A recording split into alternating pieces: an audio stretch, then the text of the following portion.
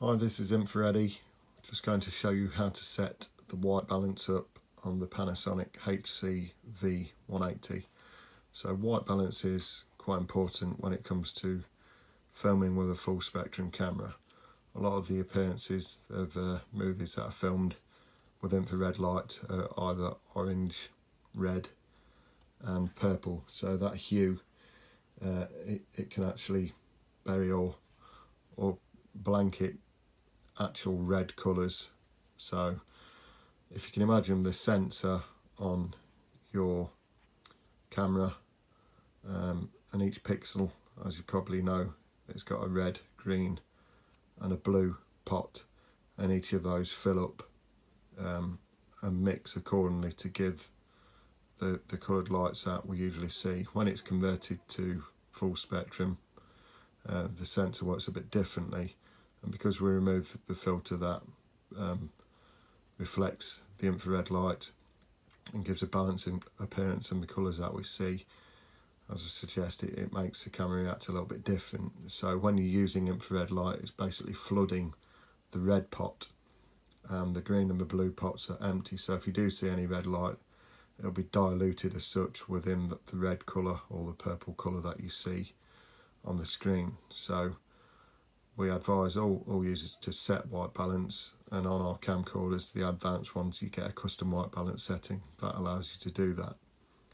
So I'd like to take advantage of that. You can't access the custom white balance setting in auto mode, so you'll have to follow a process and go into the manual settings of the camera. So on this particular camera, you can see there's a press button.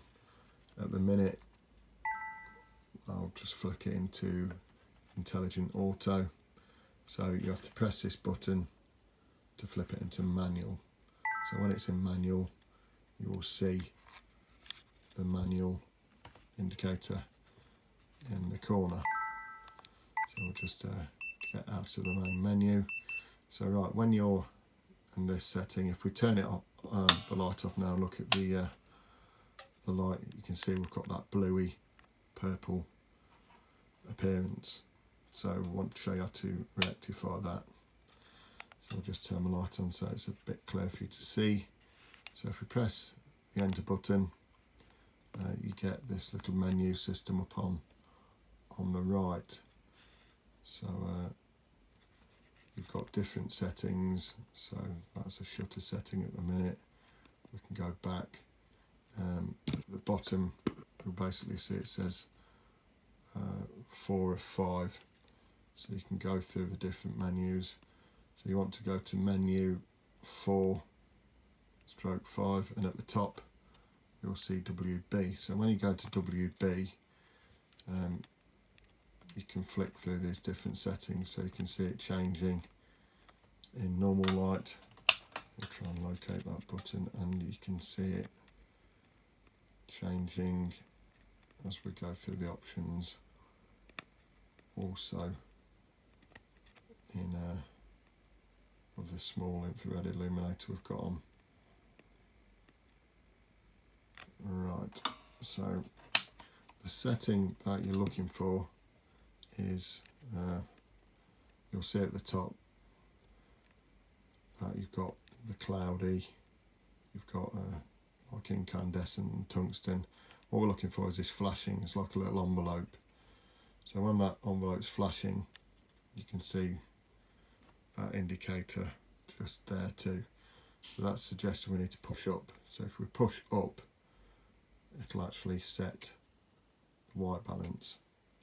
But we need to do that whilst the camera's paired with the infrared illuminator to take full benefit and to set it up into full spectrum recording to yield a monochrome appearance.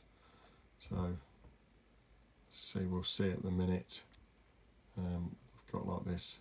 I've only got a weak infrared light, but if we push up to take the white balance setting, you'll see now that the colours are far more balanced. So that's the way to set up the recorder to suit. Okay, hopefully find that beneficial and useful. Like I suggest, it's better to film your footage in like a monochrome, then it doesn't hide the different colours. When you flick back to normal light, because it's a full spectrum camera, if you do want to correct the colours a little bit more under normal light or daytime light, just take that white balance reading again and you'll see the colours pop back to a more natural look.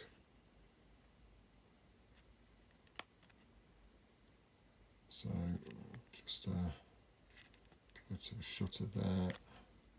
This is changing the shutter speed as well. You can see there at the minute it's 1/30th of a second. So that's actually closing the shutter down. You can see I've opened it up now, so when if I go back into the white balance mode, it'll probably work a bit better now.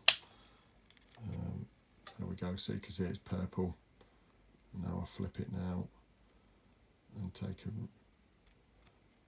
a reading, and you'll see it pop into more natural colours. So you'll see the little light on the laptop whilst we're getting a black and white type of effect. You'll see that it's actually picking up ambient colours as well, so they'll stand out a lot clearer. Okay, thanks for watching.